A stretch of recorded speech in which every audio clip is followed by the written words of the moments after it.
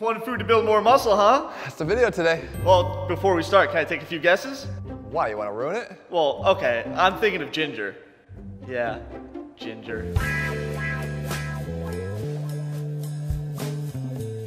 Yo, you with me still? Yeah. I already did a video on ginger. I like it, but it's not the one. Well, okay, I know this one. It's cinnamon. You always tell me to eat more cinnamon. Yeah, you sprinkle it on, Jesse. You don't eat it like an idiot. Oh, no wonder it's so hard to eat. How can I forget this one? It's the ultimate Jeff Cavalier meal. Whipped cream. Look, I like whipped cream, but I'm not obsessed with it.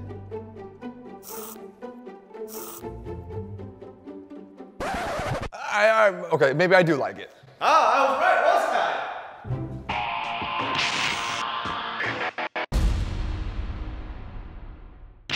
What's up, guys? Jeff Cavalier, ATHLEAN-X.com. So no, Jesse wasn't right about whipped cream, although I guess I do like it more than I would admit. However, it does underscore a point here.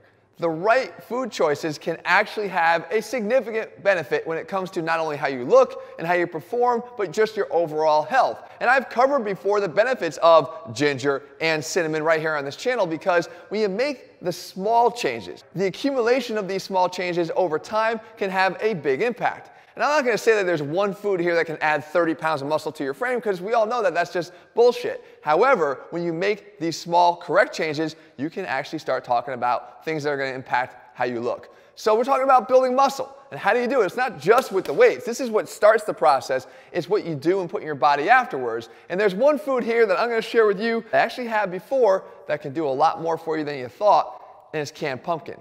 Now, before you start running away and say, oh my God, that's disgusting, if you take canned pumpkin and just mix it into some things, it's going to be a lot easier for you to take without you even noticing that you're eating it, because it really is pretty much flavorless. I mix it in my oatmeal every single morning, as I've shown here before. I can mix it into yogurt. We can put it into a protein shake, or you can even put it into, like, say, protein waffles or pancakes. It's very easy to mix. And what I do is I just simply open up a can of this, put it into a Tupperware container like this, and I store it in the refrigerator. Now, usually I finish it before I ever have to worry about it going bad, but I've had it in my fridge for up to a week and a half, and I've never had it go bad. So it's very durable. The point is, when you add pumpkin to whatever you're gonna eat, it helps in a very significant way to aid in recovery. There's a normal process that occurs in our body where proteins become oxidized, right? It's called protein carbonylation. Jesse, protein carbonylation. That's hard to say. So we don't want that, all right? And what that does, though, is it triggers a cascade of enzymes that actually degrade proteins. That's another thing we don't want. We want to make sure that we have adequate proteins to help us to rebuild our muscle. So if we can prevent the degradation of proteins, then we can assist in faster recovery. That's what this does. And again, you don't really have to think about it or really even know the science to appreciate what it can do for you. You simply just have to eat it. Now, before you run and start buying this stuff, make sure you don't make the big mistake. And that is buying the wrong thing. This is called pumpkin pie mix. This is what Jesse likes to eat. This is full of sugar. This is essentially like eating a pumpkin pie.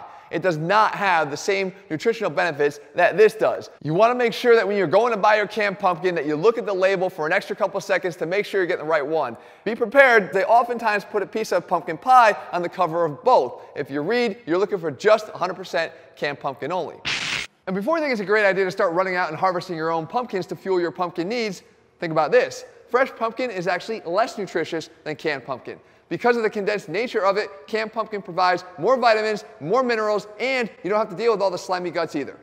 That being said, guys, remember, when it comes to making changes in your body, you can never underestimate the value of nutrition. It's where it all starts. And I understand that we can all get ourselves to the gym to lift some weights, but it's the other 23 hours that we're not in the gym that really matters in terms of how we look. Start making the right changes. If you do that consistently, I promise you'll start to see some of the gains you never thought were possible. That being said, guys, if you're looking for a program where we break down nutritionally what you should do each and every day along with the workouts, you can head to ATHLEAN-X.com right now. We include our X Factor meal plan with all of our programs. In the meantime, if you found the video helpful, make sure you leave your comments and thumbs up below, and also click subscribe, turn your notifications so you never miss a new video when we put one out. All right, guys, see you soon.